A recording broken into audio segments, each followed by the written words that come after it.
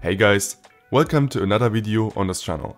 Alex Mobs just released a new update called the Very Scary Update for Forge Minecraft version 1.19. This update adds 4 new great and spooky mobs. So, let's get started. First, there's the Farseer. This creature can only be encountered at the very edge of the world. You can get to the edge of the world by using a shattered dimensional carver. First, you need to craft a normal dimensional carver, which you can craft using netherite ingots, void worm mandible and a void worm eye. Then place the dimensional carver into capsid. Simply hold down the right mouse button while keeping the dimensional carver in your hand to activate it. It will open up a portal a million blocks away in any cardinal direction.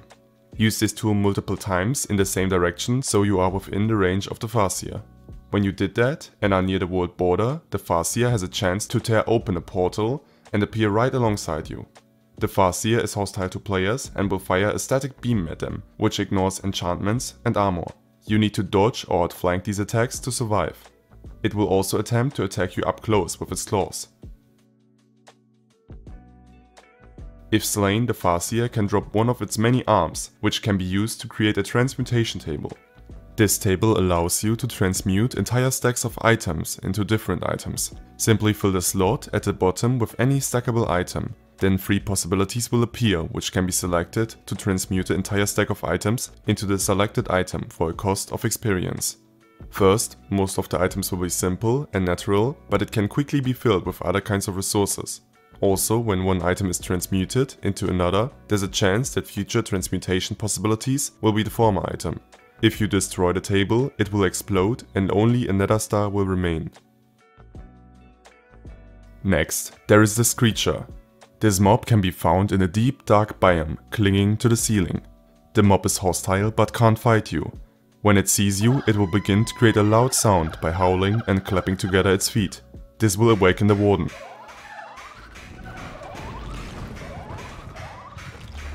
The Skreecher only has low health and any projectile can disable it from calling for a warden, along with sending it plummeting towards the ground.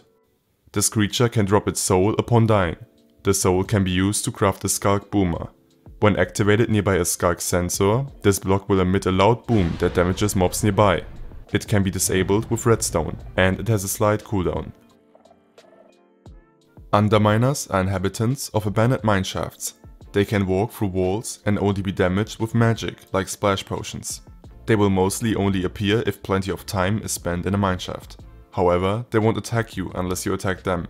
Still, they will disappear temporarily if you approach them. You can occasionally see them mining blocks with their pickaxes. They can't break these blocks, but their actions can reveal hidden ores in the walls surrounding the mineshaft. If you drop a specific ore block near an Underminer, it will cease being invisible and seek out and mine blocks obscuring that specific ore block hidden in the surrounding area. If slain using magic, the Underminer may drop its ghostly pickaxe. This pickaxe can store up to 9 stacks of mined block drops within itself, if the user has a full inventory. Once there's space in the inventory, the items will be returned from the pickaxe. You can repair the pickaxe using phantom membranes. The last mob added is the Murmur. This mob can be found deep down in the overworld below Y level -30. The mob can extend its neck further than 50 blocks. If a Murmur spots you, it will extend its neck upwards to get a good look and then sweep forwards quickly to attack you and retreat again. If you hit the Murmur's head rather than its body, it will only receive half of the damage. Upon dying, this mob can drop red wool, an elastic tendon, or rarely an unsettling kimono. The elastic tendon can be combined with drop your claws to create a tendon whip. This weapon can be swung like a sword and will deal damage to up to 3 nearby mobs.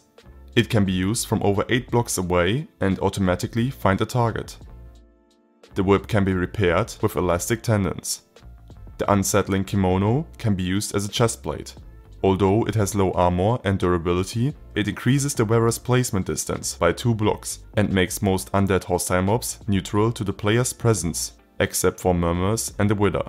It can be repaired with wool. This is it for this video. Thanks for watching. If you don't want to miss any further updates of Alex Mobs, don't forget to subscribe and I'll see you next time.